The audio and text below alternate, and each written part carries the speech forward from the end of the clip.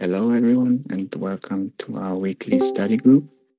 Aham Bante, Tisaranena Saha Pancha Silani Yajhami, Dutiyampi Aham Bante, Tisaranena Saha Pancha Silani Yajhami, Tatiyampi Aham Bante, Tisaranena Saha Pancha Silani Yajhami. Namo tassa bhagavato arahato samma sambuddhassa. Namo tassa bhagavato arahato samma sambuddhassa. Namo tassa bhagavato arahato samma sambuddhassa. Namo Tassa Bhagavato Arahato Sama Sambuddhassa. Namo Tassa Bhagavato Arahato Sama Sambuddhassa. Namo Tassa Bhagavato Arahato Sama Sambuddhassa. Buddham saranam gacchami. Uttam Saranam Gacchami. Dhammam saranam gacchami. Dhammam Saranam Gacchami. Sangham saranam gacchami.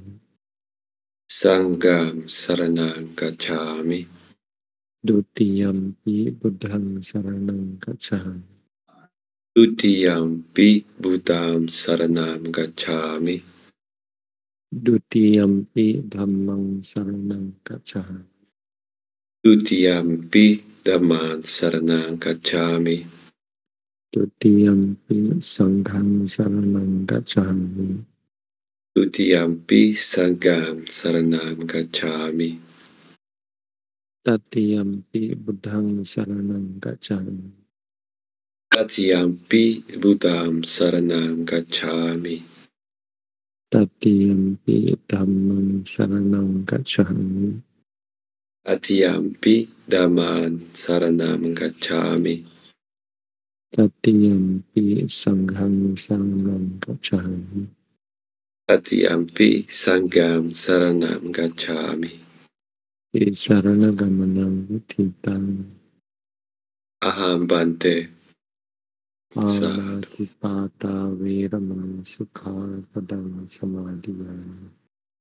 Anatipata Veramani Sikapadam Samadhiyami.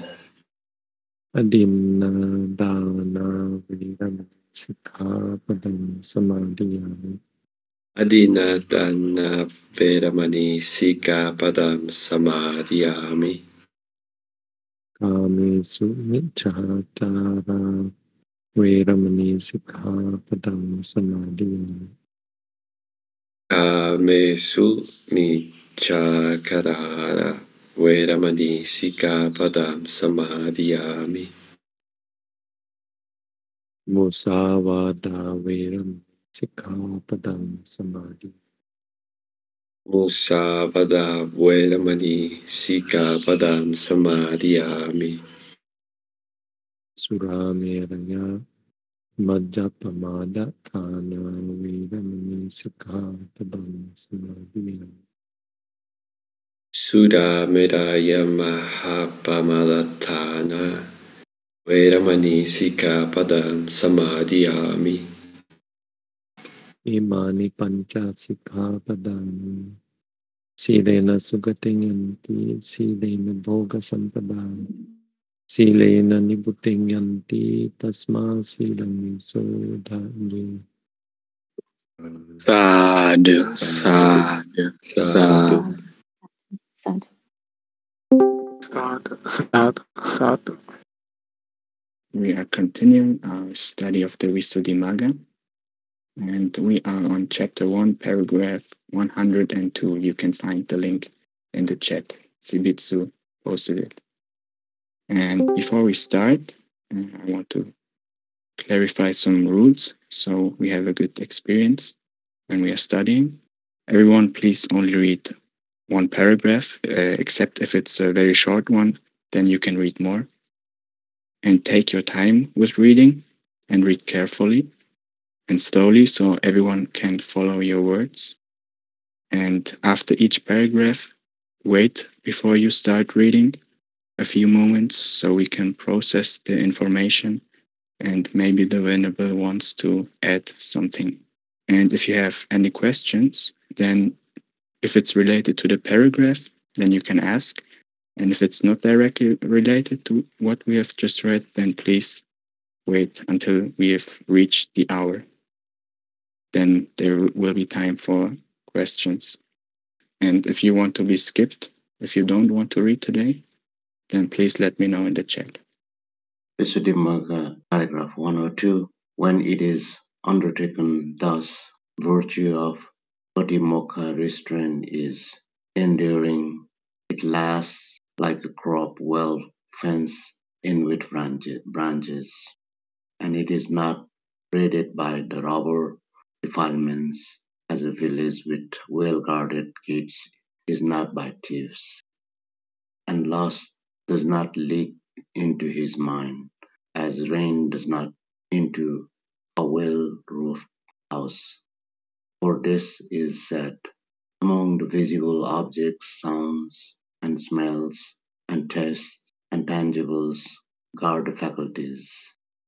For when these doors are closed and truly guarded, thieves will not come and raid as per a village.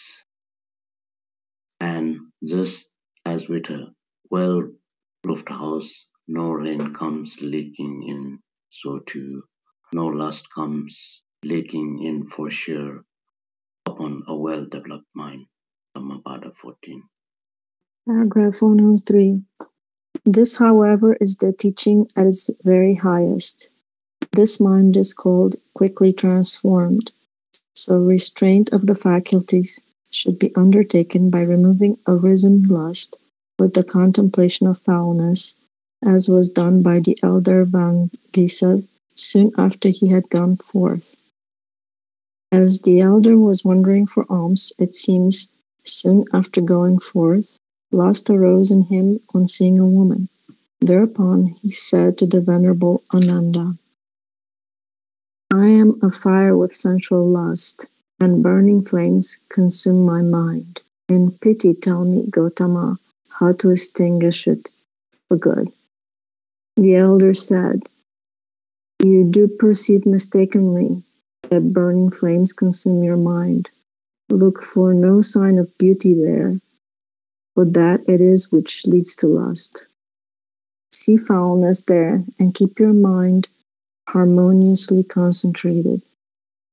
Formation seen as alien, as ill, not self, so this great lust may be extinguished, and no more. Take fire thus ever and again. The elder expelled his lust and then went on with his alms round. So you do perceive mistakenly. That's fine. It's a fine translation, but it means a little bit more than that, I guess. It's that it's a perversion of perception. It means you are misperceiving the ugly as beautiful. When it's actually not. There's nothing beautiful there.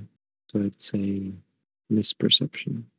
In the beginning, it says that he approached Venerable Ananda, but in the verse, it says, in pity tell me, Gotama, how to extinguish for good. Should be son of Gotama. In the Sinhala it says here, son of Gotama. Yeah, it doesn't say that here, but it means the one of Gotama, the person who is of the Gotama. So could be son of Gotama, but in the Pali that I have, there's no son.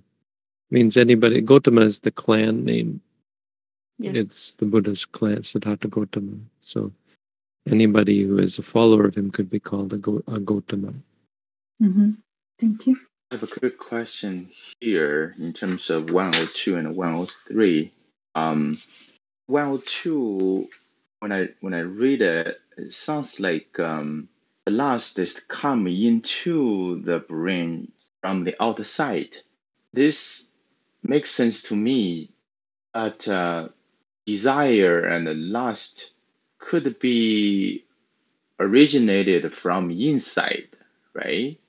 103 sounds like perceived as mistakenly, meaning the external beauty is there, but the inside or internal desire, probably that's the root. So mindfulness should be done instead of guarding the door, meaning.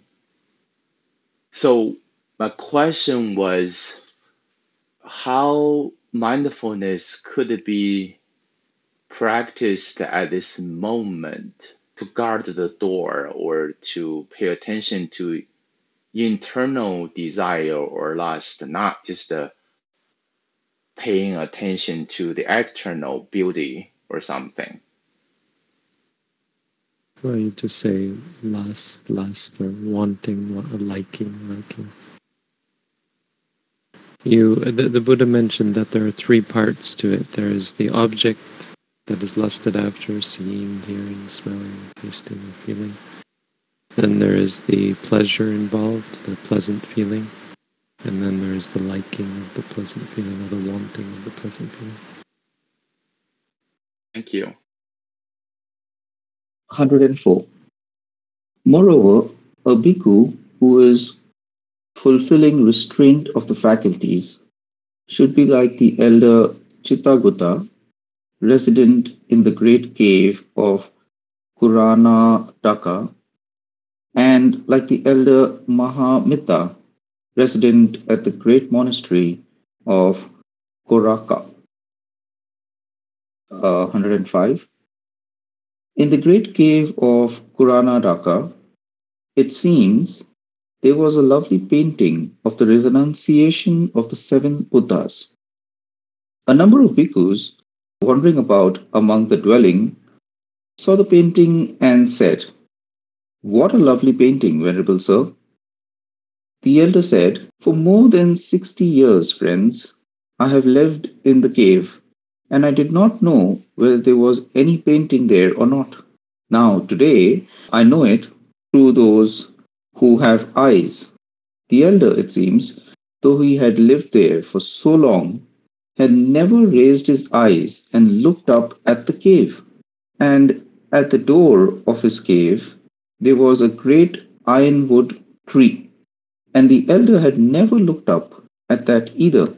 He knew it was in flower when he saw its petals on the ground each year.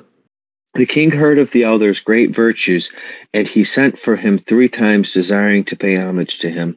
When the elder did not go, he had the breasts of all the women with infants in the town bound and sealed off, saying, "As long as the elder does not come, let the children go without milk." Out of compassion for the children, the elder went to Mahagama. When the king heard that he had come, he said, "Go and bring the elder in. I shall take the precepts."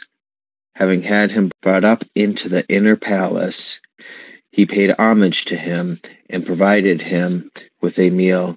Then saying, "Today, Venerable Sir, there is no opportunity. I shall take the precepts tomorrow." He took the elder's bowl. After following him for a little, he paid homage with the queen and turned back. As 7 days went by thus, whether it was the king who paid homage or whether it was the queen, the elder said, "May the king be happy." 107. Bhikkhus asked, "Why is it, Venerable Sir, that whether it is the king who pays the homage or the queen you say, 'May the king be happy'?" The elder replied, "Friends, I do not notice whether it is the king or the queen. At the end of 7 days, when it was found that the elder was not happy living there, he was dismissed by the king. He went back to the great cave at Kurandaka. When it was night, he went out onto his walk. A deity who dwelt in the ironwood tree stood with a torch of sticks. Then his meditation subject became quite clear and plain. The elder, thinking, 'How clear my meditation subject is today,' was glad, and immediately after the middle watch he reached arahantship, making the whole rock resound." This is a great story for telling to meditators. or for as meditators, for considering. Often in the meditation center, there are beautiful flowering trees and there's beautiful buildings and so on. So the good meditator is the one who never even sees them and only knows the trees are flowering because they see the flowers on the ground. 108.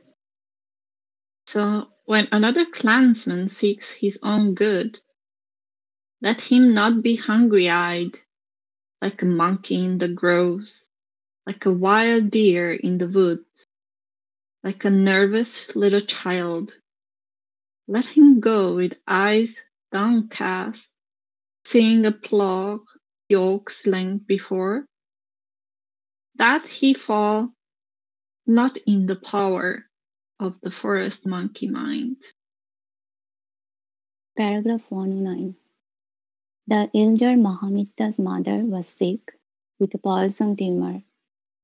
She told her daughter, who was a bhikkhuni, had also gone forth, "Lady, go to your brother, tell him my trouble and bring back some medicine." She went and told him. The elder said, "I do not know how to gather root medicines and such things and concoct a medicine from them. But rather, I'll tell you a medicine. Since I went forth, I have not broken my virtue of restraint of the sense faculties by looking at the bodily form of the opposite sex with a lustful mind. By this declaration of truth, may my mother get well. Go and tell the lady devotee and rub her body." She went and told her what had happened and then did as she had been instructed. At that very moment, the lay devotee's tumor vanished, shrinking away like a lump of froth. She got up and uttered a cry of joy. If the fully enlightened one were still alive, why should he not stroke with his knit-adorned hand the head of a bhikkhu like my son? So, let another noble clansman, gone forth in the dispensation, keep, as did the elder Mitta, perfect faculty restraint. 111. See, as restraint of the faculties is to be undertaken by means of mindfulness, so livelihood purification is to be undertaken by means of energy. For that is accomplished by energy, because the abandoning of strong livelihood is effected in one who has rightly applied energy. Abandoning their unbefitting wrong search, this should be undertaken with energy by means of the right kind of search, consisting in going on arms round, etc., avoiding what is of impure origin as though it were a poisonous snake, and using only requisites of pure origin. 112. Herein, for one who has not taken up the ascetic practices, any requisites obtained from the community, from a group of bhikkhus, or from laymen who have confidence in his special qualities of teaching the Dhamma, etc., are called of pure origin. But those obtained on alms round, etc., are of extremely pure origin.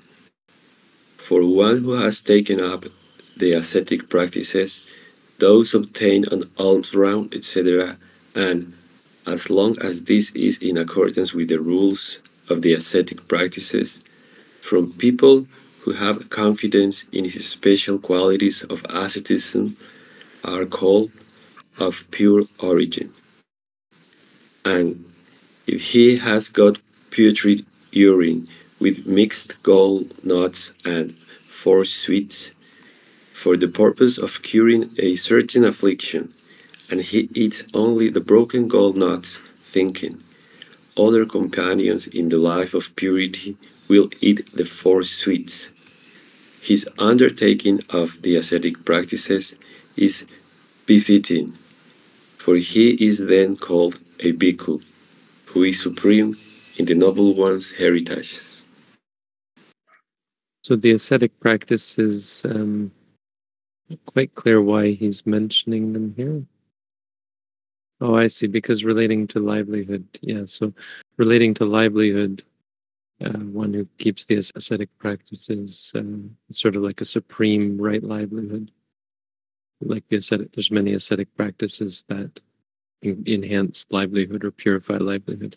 But the word ascetic practices he's going to use to as a translation for dutanga. Dutanga doesn't actually mean ascetic or anything like that, or even asceticism, but that's kind of the idea behind them. Dutanga are sets of strict practices. That's about all they are, strict. I don't know if that's quite what ascetic means, but they're strict practices like only eating alms food, for example, only eating food that gets put in your alms bowl, only eating one meal a day, that sort of thing. But we'll see them. They're coming up. There's a long description of them that you're gonna see the pattern that in this book everything is dissected minutely. Bante, what does it mean 1 meal a day? No breakfast. Yep.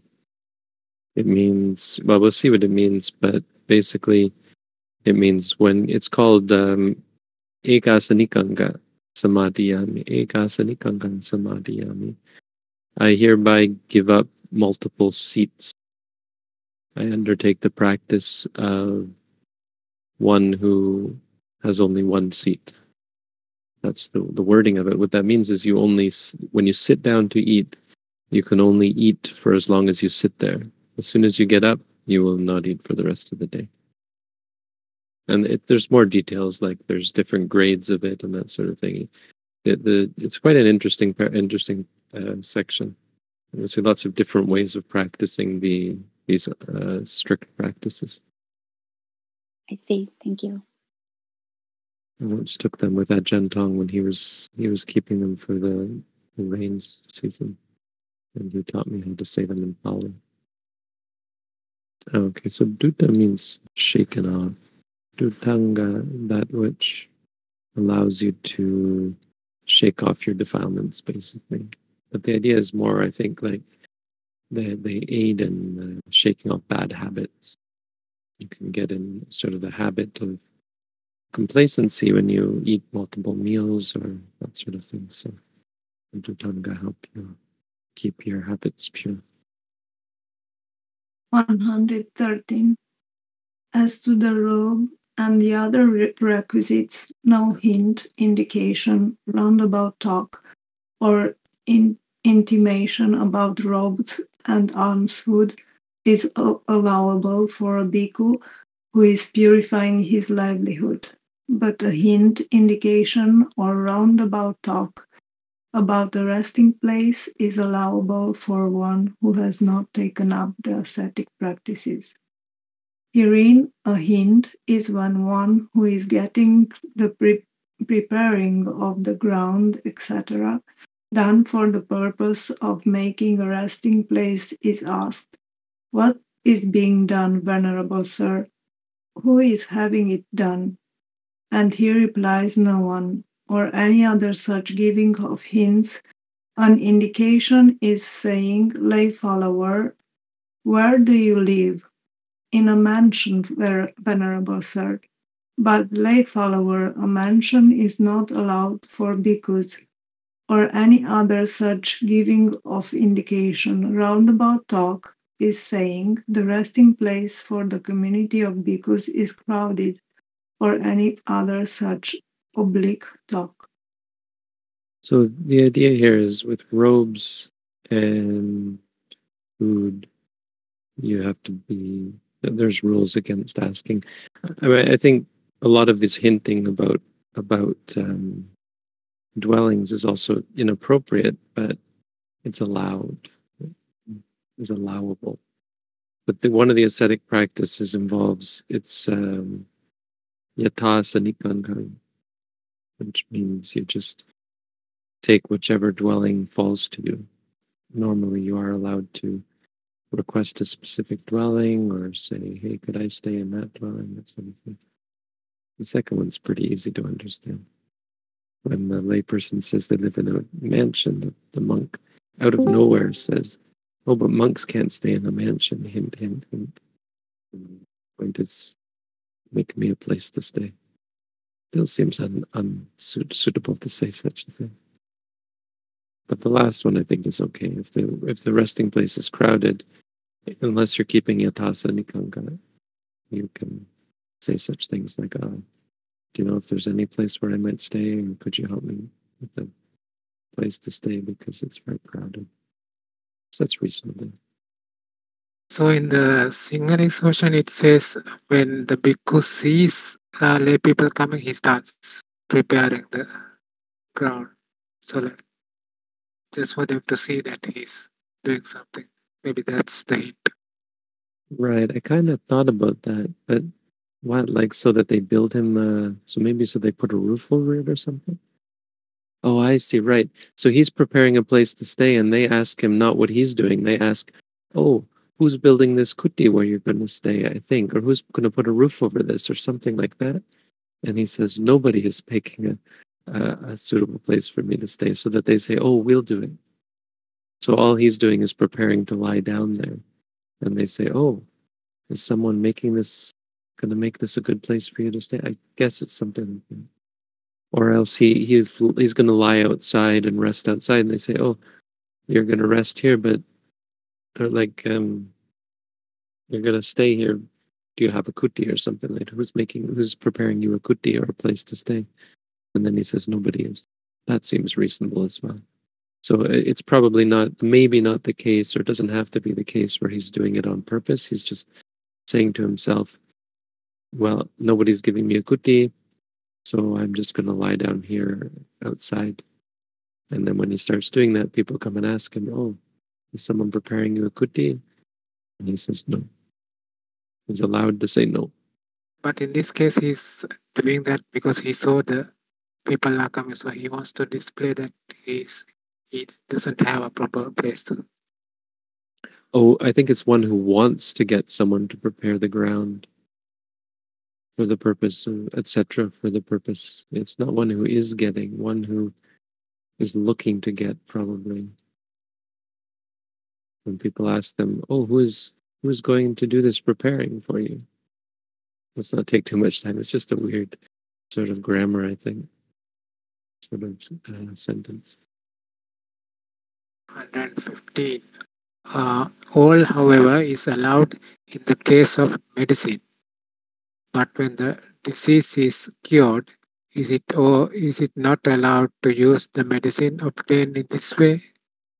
Herein, the Vinaya specialists say that the opening has been given by the Blessed One. Therefore, it is allowable. But the Sutanta specialists say that though there is no offense, nevertheless, the livelihood is sullied. Therefore, it is not allowable. But one who does not use hints, indications, roundabout talk, or intimation, though these are permitted by the Blessed One, and one who depends only on the special qualities of fewness of wishes, etc., and makes use only of requisites obtained otherwise than by indication, etc., even when he thus risks his life, is called supreme in living in effacement, like the Venerable Sariputta. It seems that the Venerable One was cultivating seclusion at one time, living in a certain forest with the elder Maha Moggallana. One day an affliction of colic arose in him, causing him great pain. In the evening the elder Maha Moggallana went to attend upon him. Seeing him lying down, he asked what the reason was, and then he asked, "What used to make you better formerly, friend?" The elder said, "When I was a layman, friend, my mother used to mix ghee, honey, sugar, and so on, and give me rice gruel with pure milk. That used to make me better." Then the other said, "So be it, friend. If either you or I have merit, perhaps tomorrow we shall get some. Now a deity who dwelt in a tree at the end of the walk overheard their conversation, thinking, I will find rice gruel for the Lord tomorrow. He went, meanwhile, to the family who was supporting the elder, and entered into the body of the eldest son, causing him discomfort. Then he told the assembled relatives the price of the cure. If you prepare rice gruel of such a kind tomorrow for the elder, I will set this one free, they said. Even without being told by you, we regularly supply the elder's needs.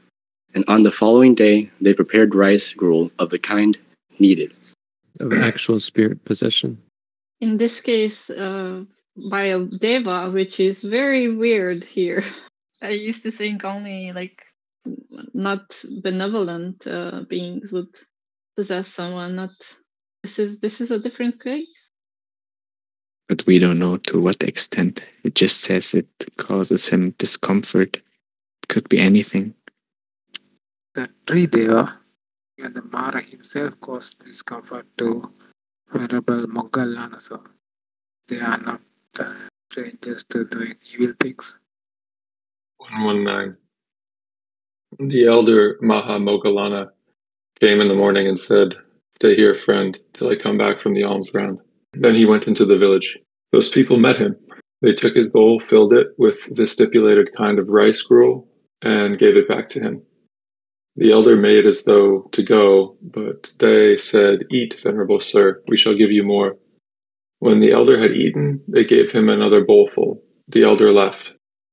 Bringing the alms food to the venerable Sariputta, he said, Here, friend Sariputta, eat. When the elder saw it, he thought, The gruel is very nice. How was it got? And seeing how it had been obtained, he said, Friend, the alms food cannot be used. 120. Instead of thinking he does not eat alms food brought by the likes of me, the elder at once took the bowl by the rim and turned it over on one side. As the rice gruel fell on the ground, the elder's affliction vanished. From then on, did not appear again during 45 years. Then he said to the Venerable Mahamoggallana, Friend, even if one's bowels come out and trail on the ground, it is not fitting to eat gruel got by verbal intimation. And he uttered this exclamation, My livelihood might well be blamed if I were to consent to eat the honey and the gruel obtained by influence of verbal hints. And even if my bowels obtrude and trails outside, and even though my life is to be jeopardized, I will not blot my livelihood. For I will satisfy my heart by shunning all wrong kinds of search, and never will I undertake the search the Buddhas have condemned. 122. And here too should be told the story of the elder Mahatissa, the mango-eater who lived at Jirigumba.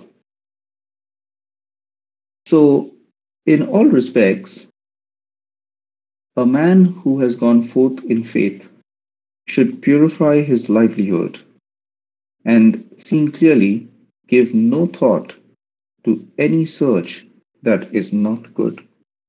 123. In his livelihood, purification is to be undertaken by means of energy, so virtue dependent on requisites is to be undertaken by means of understanding. For that is accomplished by understanding, because one who possesses understanding is able to see the advantages and the dangers in requisites.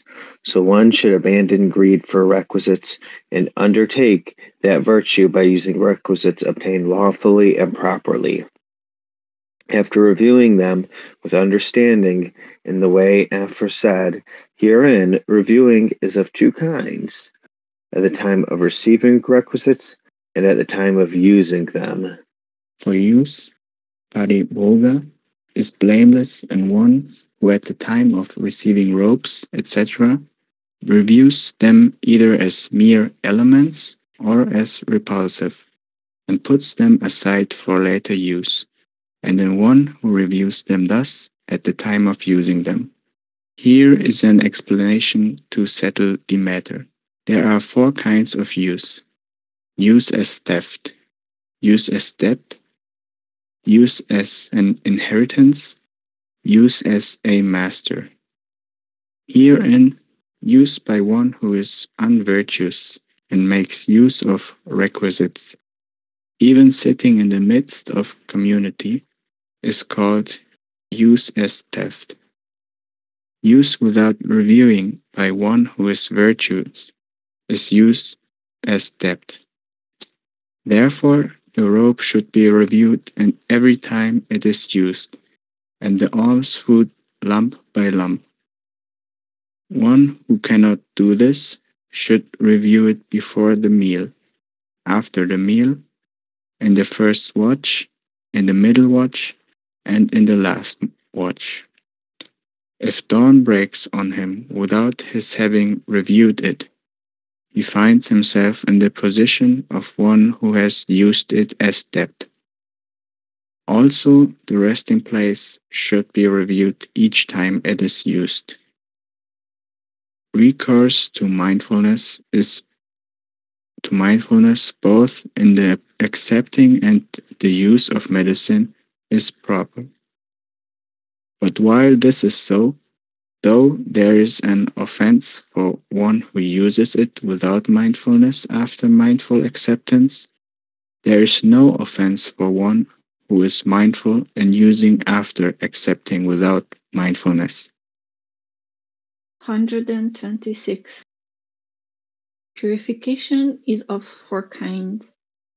Purification by the teaching, purification by restraint, purification by search, and purification by reviewing. Herein, virtue of the patimokkha restraint is called purification by the teaching, for that is so called because it purifies by means of teaching. Virtue of restraint of faculties is called purification, for that is so called because it purifies by means of the restraint in the mental resolution, I shall not do so again.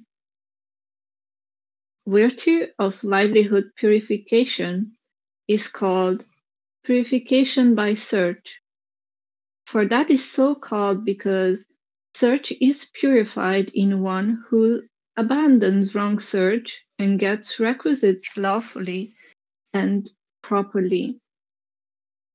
Virtue dependent on requisites is called purification by reviewing, for that is so called because it purifies by the reviewing of the kind already described. Hence, it was said above, there is no offense for one who is mindful in using after accepting without mindfulness. 127. Use of the requisites by the 7 kinds of trainers is called use as an inheritance. For they are the Buddha's sons, therefore they make use of the requisites as the heirs of requisites belonging to their father. But how then? Is it the blessed one's requisites or the laity's requisites that are used? Although given by the laity, they actually belong to the blessed one, because it is by the blessed one that they are permitted. That is why it should be understood that the blessed one's requisites are used. The confirmation here is in the Dhammadayata Sutta. Used by those whose kankas are destroyed is called use as a master, for they make use of them as masters because they have escaped the slavery of craving. 128.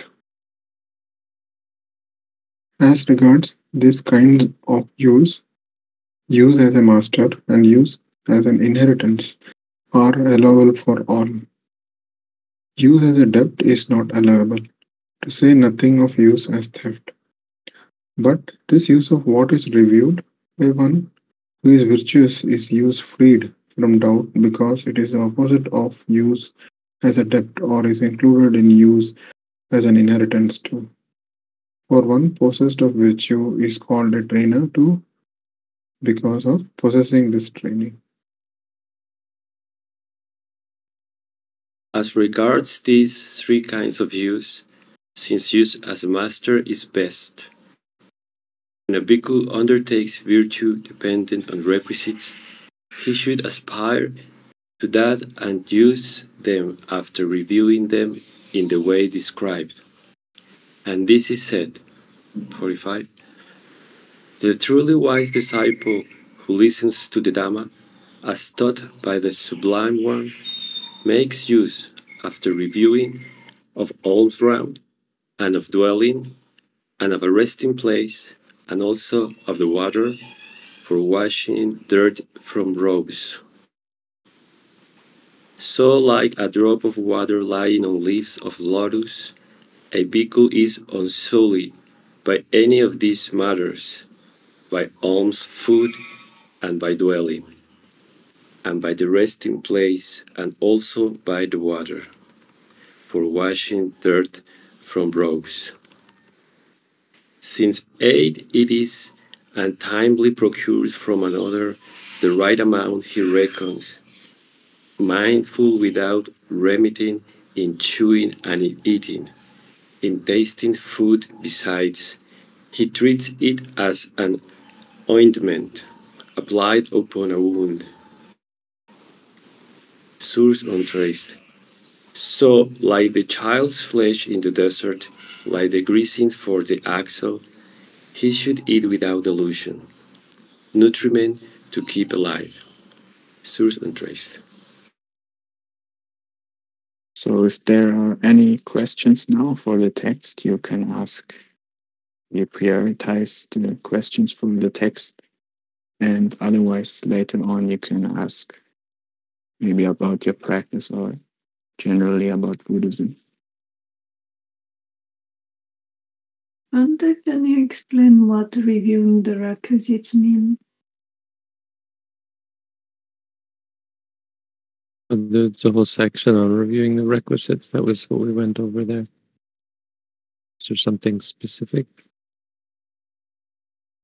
It was 125 that they referred to as explaining the reviewing the requisites, but I don't quite understand what that means. That's the whole. We went through the section on reviewing. I think they mentioned here the different ways as well, but earlier on that was. But this is the fourfold morality, and one of those four is Pacchya Paramisita Siva, reviewing of the requisites. But there was a whole section on it that we went through. We can maybe go over that. If you look in 124, it briefly mentions them, I think. Reviews them as repulsive. Maybe three, yeah, so as elements or as repulsive. Those are two ways. But earlier on, it was talking about the different ways that you review the requisites, each of the four. Okay, thank you, Band. So there's actually three ways of reviewing. The one that was discussed in earlier sections, then reviewing as elements, and then reviewing it as repulsive. The Cambodian monastery I was at, they did all three. They chanted all three. Bounty, I have kind of a question about the last sentence of 126. Could you please explain this for more details? Well, as it says, there are two ways you can review the requisites. You can review them when they're received. So if someone gives you something, you review it as what you're going to use it for. And then you can review it when you actually use it. It's not enough to review it when you receive it. You have to also review it when you use it. But if you didn't review it when you used it, or when you received it, that's okay. So we're just saying the most important thing is you review it when you use it. Okay. Makes sense. Thank you. But you have a following up question on this. What exactly meaning in terms of reviewing it? Does it mean to bring mindfulness in the process? No, it means to reflect. I Okay. just answered this question. There's 3 ways to review. So you can go back and read. I know we're not processing the entire text. Not everybody's not processing it entirely, which is understandable. So you can go back. There's this section is the main bulk of it. These 4 types of sila. So you can sort of go back and figure out what are the 4 and then review them on your own. This one is talking about virtue dependent on requisites. But it was already discussed, so this is just referring back to something earlier. Okay, thank you. If no, you can ask if you have questions about your practice, or if you have questions in general about Buddhism that could help you in your life. And if there comes up any question about the text, you can just ask again, and we will go back to it. Bhante, if we have, for example, a Buddha image on paper or a text with, I don't know, some verse or something from a sutta, it's proper to burn it instead of throwing it away, right?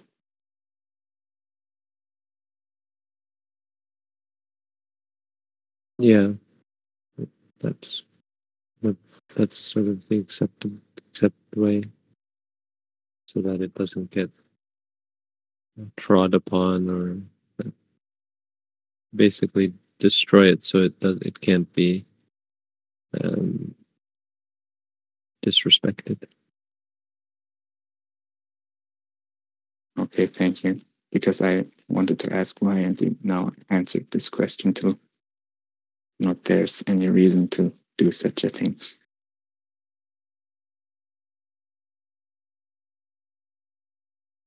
Aren't bhikkhus allowed to eat in the afternoon if they are sick? Like Venerable Sariputta was saying that helped him, but I just don't understand why they needed to wait until the next day. Well, you can't eat in the afternoon even if you're sick. Yeah? Oh. Lisa was asking at the cow, what if the monk is admitted to a hospital?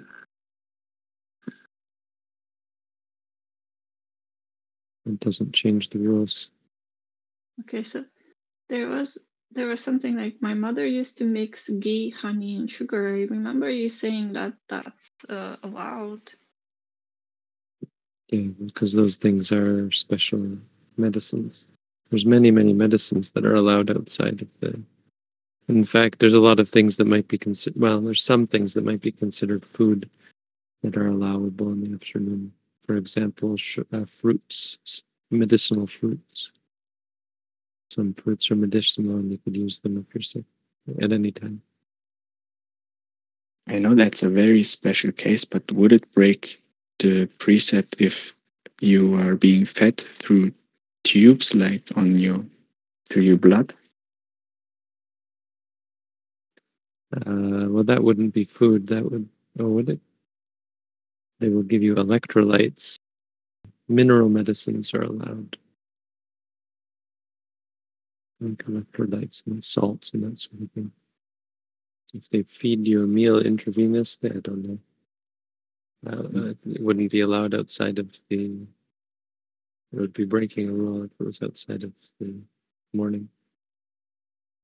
If the hospital is feeding, like through a Ryle's tube or something, if the hospital is feeding somebody, they have no say in the matter. So it's not like the individual is taking the food, it's literally being fed to them. So, I mean, it's technically, I don't know how that constitutes breaking a rule if you're not literally, you're not taking the food, it's being forced down a tube. Well, if you're unconscious, maybe. I see. Right. Thank you. I mean, yeah, for sure. If you're unconscious, then you're not responsible for it. No? If you're consenting, it's different. I also try to understand this possession situation in the case of the deity, and I'm just unclear if is this an unwholesome action from them, or Yes. I thought so, but I don't. Is it the That's why it becomes unallowed, because it was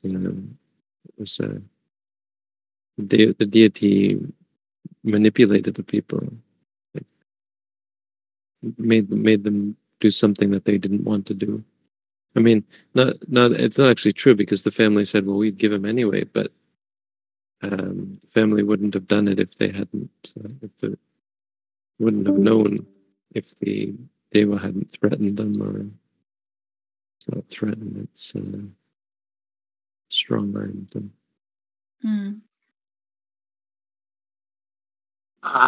Wanting to give rice gruel to Venerable Sariputta, that is awesome, but when the method of obtaining it was unwholesome, and the deity thought of how to get it, and when if the deity had just said, hey, the monk needs medicine, they would say, oh, that's great, thank you for letting us know. But I assume, although on the other hand, it's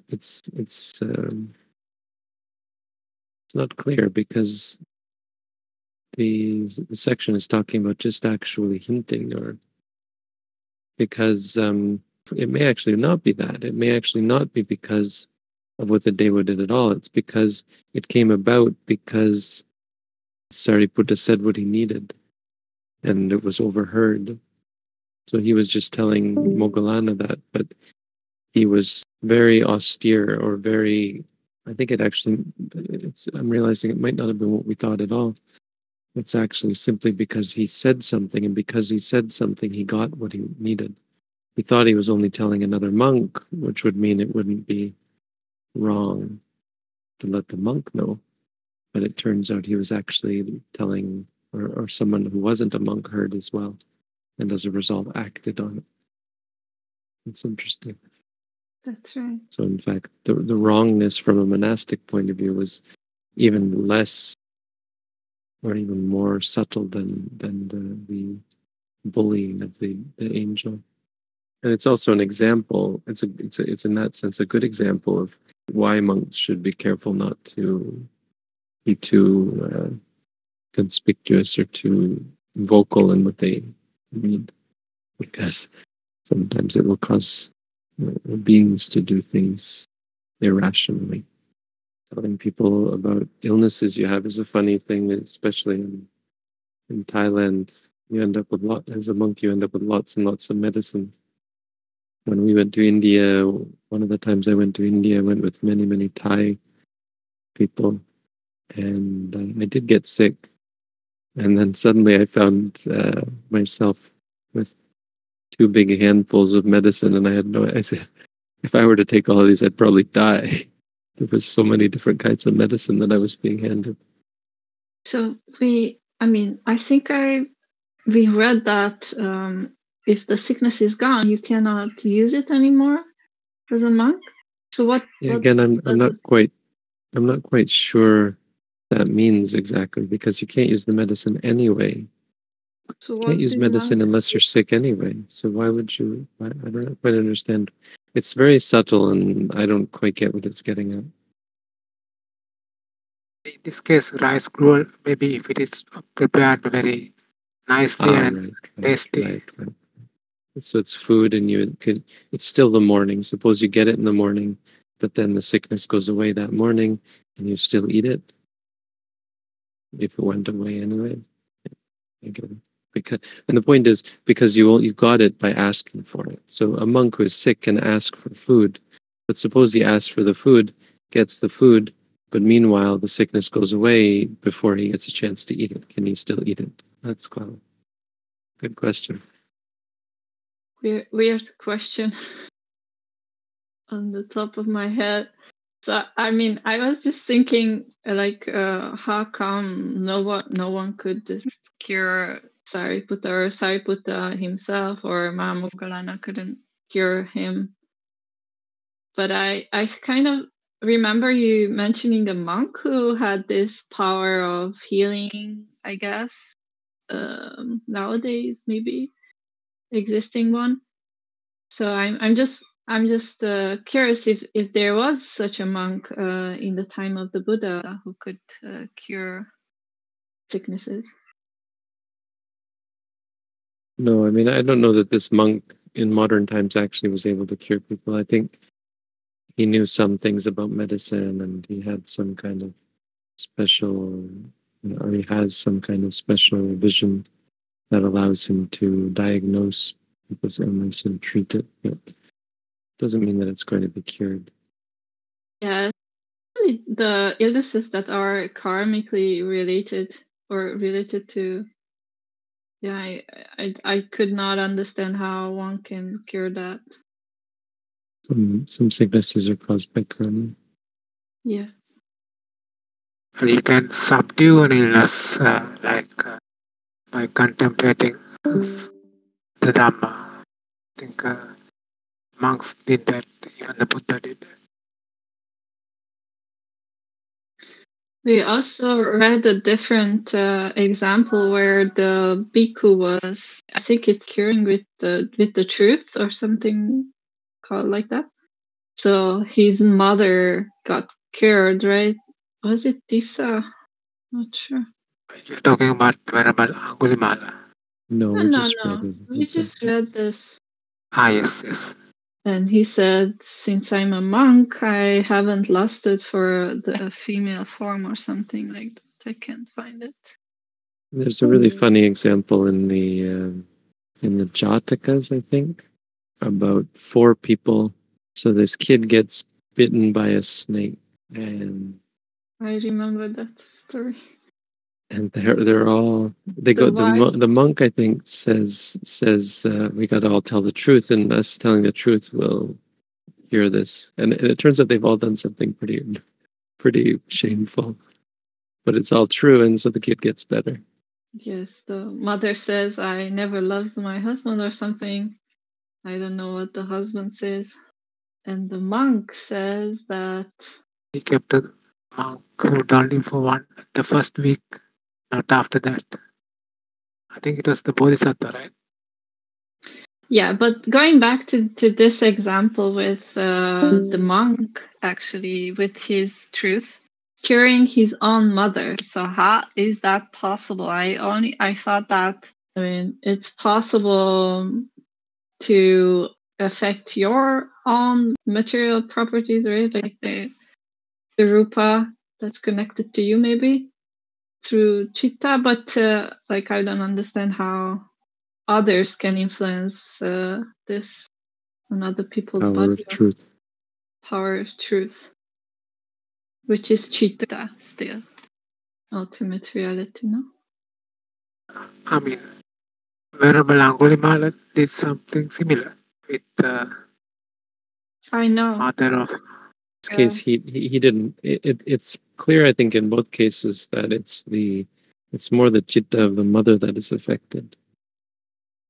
Okay. It's affected by how powerful that truth is. It resonates with her on a deep level, and that heals her body. It's also interesting how the son and the mother is always connected, even through chitta then. No, it's not through citta. He has to say it to her. Wait, he has to tell the mother. It's not his citta. He tells the mother, and she reacts to that. So even in this case, this monk says to, I don't know, his sister, right, to go tell my mom this and this, right? So that's how. Yeah, but it's affected by the fact that he hears it in qualities of mind, sadha, mostly. That's great. That's great. I just understood it. Thank you, Bante. Now, how the little boy gets cured from snake bite, I'm not sure. Yeah, but tumors are pretty nasty as well. Like, sure, but I don't know. We don't even know if the little boy could he even understand what was being said, or was he even conscious? I have a question regarding the requesting the Tisarana Bhante. So the Pali says Aham Bhante Tisaranena Saha Panchasilani Yachami. I came across a slightly different version in a book. Let me post that in the chat. I was wondering whether you have seen something similar, Bhante. Yeah, that is, I think, the one that's used in Sri Lanka. No? Yeah, this is from a Sinhalese book. That's Sri Lankan people don't usually request, right? Yeah, we don't usually request because it's like understood that we are sitting there to take refuge. But this was mentioned in a book by Venerable Rerukane Chandavimalathera. Well, the reason for requesting is because I'm trying to think actually now where it comes from, but there is a Jataka where the Buddha says one should only give the precepts to those who ask for them. You shouldn't just go about giving the precepts unless someone actually requests them. I'm not sure if that's the only place where he says that, but in the Jataka, there's a place in the Jataka, if nowhere else, where he says that. And that's one reason, and probably the reason. can you tell us what all these means, Sanka? I mean, I don't recognize a few words. This is like requesting a little bit more politely, like as a courtesy to us, the compassion to us, to give us. I mean, I'm butchering the translation, but that's just the way. Oh, what is okasa or anugahang? Anugaha means like as a courtesy. As a and okasa, for some reason I familiar. Kasa, I'm not sure. Kasa means opportunity. Yes, okasa. Sinhalese word is avakasa. So that's what you say at the beginning of a request. It's like in Thai they actually say "Kha okat." Okat is the word. Okasa, they say okat. So it's a very common thing to say in Thai. Kha okat. Kha means I request, or please. Okasa means give me the opportunity, or requesting an opportunity, requesting the opportunity. Sadhu okasa. And sadding is with faith, right? No, it just means together. Oh. It's a common word you use after the tatiya vibhati, the instrumental case. So tisaranena sadding. Sadding will also follow the ena, or the third case. It means together with, though that thing. Just means together. There's saha and sadding, the two words are identical. So we say it with saha, but sadding means the same thing. This looks very beautiful to me. How it is requested. Okasa aham antiti saranena sadding panchasilani dhammang vachami. Yeah, it comes from the Vinaya Pitaka. I'm just trying to think if there's something in the Samanera ordination that they say that. I'm pretty sure they do actually. But it's adapted from the, or maybe not even adapted, but it's the same as in the ordination for the Samanera. Yeah, it was mentioned that there are monks who heal. Are monks allowed to heal others? No. Not speaking. You can heal your parents and your immediate relatives, siblings, children. Children, I think. I'm trying to think of if they're even mentioned, but I assume if you had children before you ordained, they're included. But not your siblings, husbands, or wives. Can't heal them. But you can give medicine to your sibling to give to the husband or wife, something like that. Is it like a Buddhist view that if someone is sick, then that's there is a reason for that, and you shouldn't get involved or something? No, it's that monks shouldn't work for lay people. Oh, okay. It's a real big problem. But suppose, like, here's the example. So there's this monk who is very famous for, well, there's many monks like this, but there's one monk in America who has gotten very famous for this. And as a result, everyone goes to see him. And how many people instead go to practice meditation? I mean, they do as well, but it reduces the people who are interested in meditation and contacting monks about meditation and focused on meditation. Everyone's all obsessed and going to visit this monk, and that's the idea they get about monks. Oh, monks have this ability, and when other monks say, "No, I'm sorry, I can't treat your illnesses," what good is this monk? Meanwhile, maybe that monk has some more valuable teachings. It's called corruption of lay people. Monks have to be very careful not to do these things. So I criticized it back when I was there, and just mentioned it, I think, offhand to someone. They were quite shocked. And I started debating with me, just polite debate. And it was interesting to hear that people didn't really, there was never even this idea that it might be wrong. Oh, and then the debate was brought to another monk who was much more politic than I am, or than I was at the time. And he said, maybe he just said, well, maybe he does it out of metta or something like that. He's not doing it out of a desire for support or something. But I think he implicitly acknowledged that, yeah, it's not precisely speaking accurate. It's not precisely speaking proper. But he's doing it out of kindness. And I met him once. He's a very kind monk, so I don't have any gripe with him. My only gripe is that, how much support he has gotten and how that could have been better used to build a meditation center.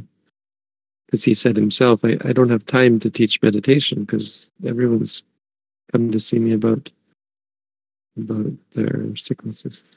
I don't think he was being completely honest when he said that, because, of course, he could always just redirect people.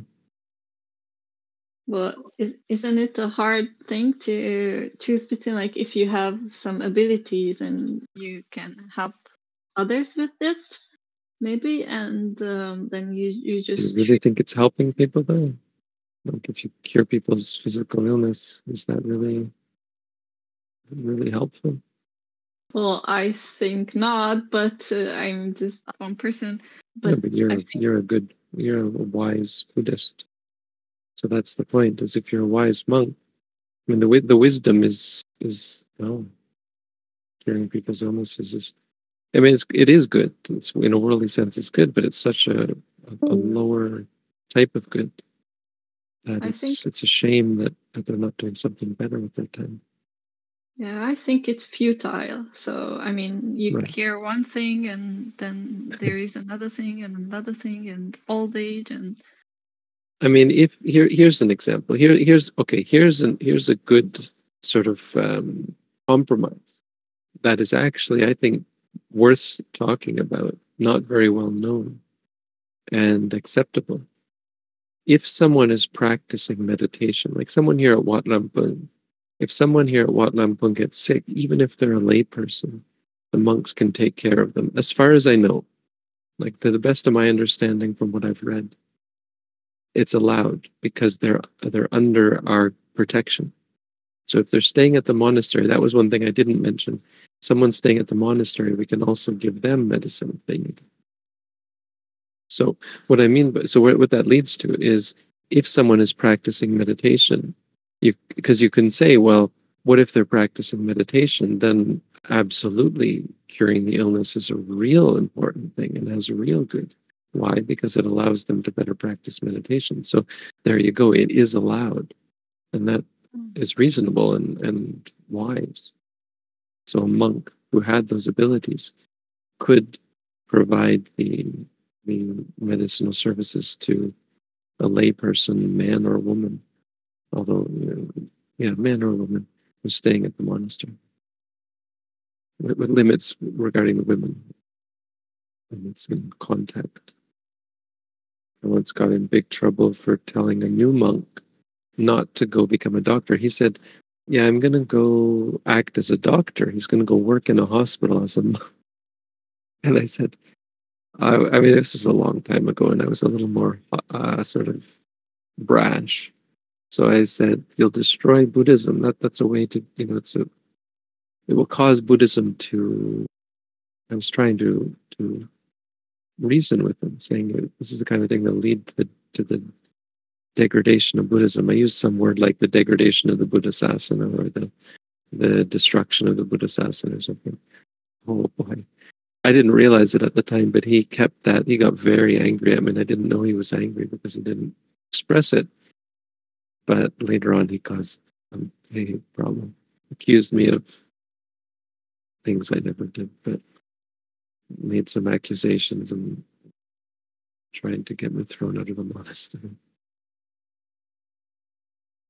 And one of the accusations was that I was saying that him becoming a doctor was going to destroy the sasana. I was like, yeah, I did say that, and I do believe it.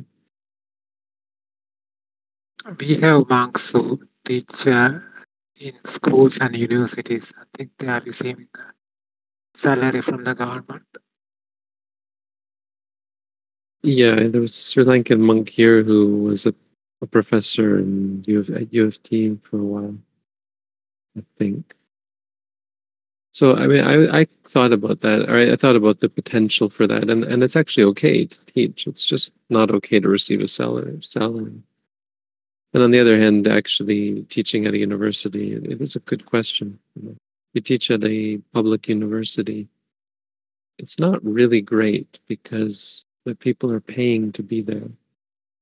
Right? We've talked about this. Is when someone pays to be there, they're suddenly no longer a student; they're now a client. So there's an absence of the respect, which makes it potentially improper to teach. I mean, it's an argument that I would raise, but I think maybe some people wouldn't raise it. I think it's ridiculous, but I think it's valid that if the students are paying to be there, we've talked about this in the context of meditation. It's not wholesome. It's not perfect. It's not completely right if the students are paying to be there. Not that the students have done anything wrong, but it's not proper for the monk to teach. It's not proper. You could even argue that it's not proper for any Buddhist who respects the Dhamma to teach, to get paid to teach. Now, if a layperson is being supported by monetary donations, like the students are giving them money to support them, but giving it of their own free will, then that's different. But charging for courses, that was crossing the line, even for a layperson. Sorry, not that there's something wrong with university students, but when it comes to teaching the Dhamma. Yes, I was just going to ask about that. So you're not saying that if someone is teaching, for example, physics or something, there's anything wrong with it. But if they are charging for the Dhamma, that's wrong. I mean, it's a very minor thing, but I would argue that it's improper. You could argue it's improper. Exactly. Yeah. I would ask Buddhists to be considerate and to consider whether that's really respectful. I mean, suppose you're a university professor and you're teaching a class on Buddhism. In a university context, you're not actually going to be. It's not actually considered teaching the Dhamma per se. You're just providing information. It's not the same situation. So I mean, that would be fine. I think that's your job, and you're doing it as a job, and you're not a guru teaching. You're not teaching Buddhists how to be Buddhists. You're teaching students what Buddhism is about. Information.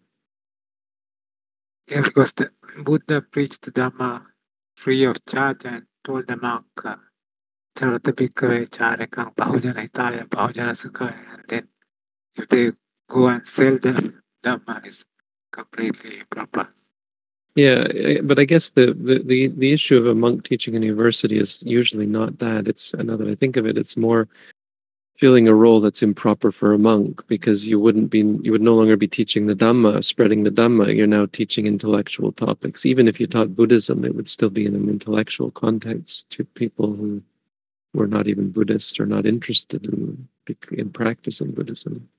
Their interest is not ostensibly spiritual. It's like the position you get put in as a professor at a secular university is not proper, I would say. Now, there are Buddhist universities, and you could argue that's different. But I think the monks still get paid at this. Yeah, that interferes with the Samma-Ajiva. Yeah. But Buddhism is not against science and knowledge, right? Like I'm hearing many times Christians say, like, science and knowledge is harmful or whatnot. I can't exactly say what they are saying about it, but many of them don't give their children a proper education, so they don't let them learn everything. Just various topics like religion. Well, Buddhism is a lot more scientific than Christianity, I think. I think that's fair to say. Obviously, Christians might disagree with that, but I think Buddhism is pretty clearly a lot more scientific. Yeah. But there's still many things that we disagree with a lot of scientists. So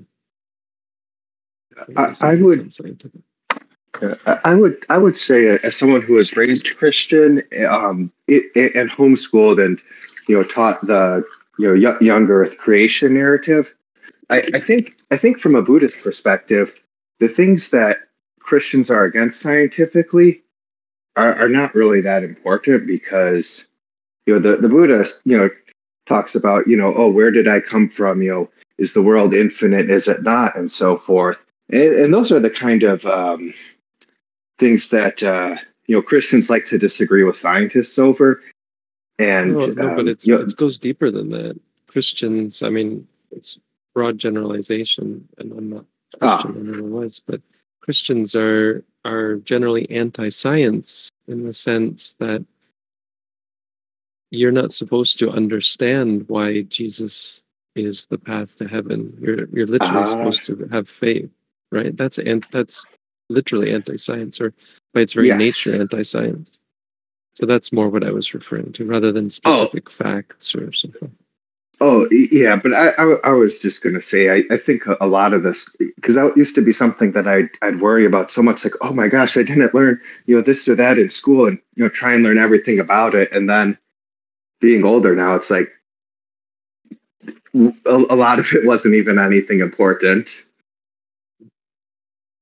But it can vary, because like you said, there's a lot of different Christians out there, and some of them can be very, very anti-science, or even just really outspoken and problematic and argumentative, even over all kinds of things. Yeah, I don't know how universal it is, but my sense has always been it's pretty universal, or pretty common for it to be explicitly described as a faith. have faith in something, faith in Jesus in some way. That has nothing to do with the scientific method, and nothing to do with any scientific inquiry. Mm-hmm. Yeah, and I think it's very kind of bound up with ignorance to say, oh, God is unknowable. It's unknowable. Don't ask questions. Just have faith. If you try to know, you're questioning God, and that's like a commitment to ignorance. That was a very powerful sentence, commitment to ignorance. I don't want to come off as offensive when I say it, because my family still it's still very important to them, and there's a lot of aspects of it that I still respect and think are good, but that side of the religion, I just think it needs some work. Incredible sentence, Sadhu. But isn't that with most religions that believe in a creator? So, or is it just because we are just talking about Christianity? Well, maybe Hinduism's more. Anyway, we should. We'll never end if we start talking about this. Happens, we get on talking about other religions and we never end. The question was about Buddhism. Let's get back to the question about Buddhism. Buddhism is not anti-science, but disagrees with not only some facts that scientists state as true, but also sort of a bit about the scientific method. Like in terms of modern science is founded on not trusting your own experiences. And what you trust is that which is impersonal, that which has nothing to do with individual experience. I mean, it's not universal. There are some branches of science. There's at least one branch of science that tried to argue that first-hand experience can be investigated scientifically, but that's the Buddhist way, is first-hand experience, which does sort of conflict with modern scientific methods. And rightly so. I mean, for many of the things that science looks at, like on a material level, because they cannot be experienced. So sort of abstract ideas about matter, like gravity or physics and so on, things that are not directly experienceable. Your experiences are going to be distorted. Like time, for example. Time is easily distorted, or your perception of time is easily distorted. But Buddhism doesn't even care about any of that stuff. Buddhism is only interested in what is objectively experienceable, the six senses, and the fact that they are impermanent, that they arise and cease, and what that signifies. Very simple things that are experienceable. That's all for me this week. Thank you all for coming. Thank you, Bhante.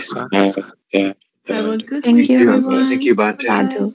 Sadhu. Sadhu. Thank you all. Sadhu. Sadhu, sadhu.